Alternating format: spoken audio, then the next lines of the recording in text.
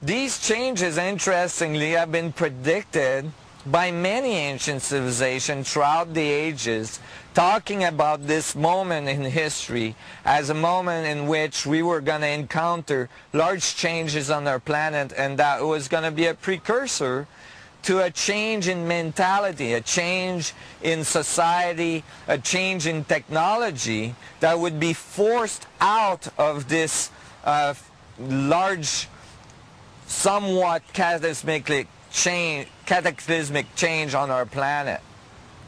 Some of that technology is emerging now, and I'm very excited about it. We may find ourselves living in a completely different society very shortly. I'm meaning within the next 15 years, we might start to see technologies that allow us to beat the gravitational field and levitate things, move off the surface of our planet, and really give the Earth back to the Earth, allowing the Earth to become the garden again, and us living in a completely different relationship. Recent experiments by NASA have now shown that by rotating a superconductive ring, a significant reduction in weight is achieved.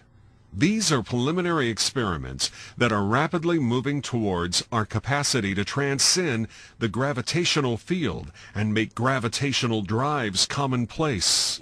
I call it getting the Z-ax.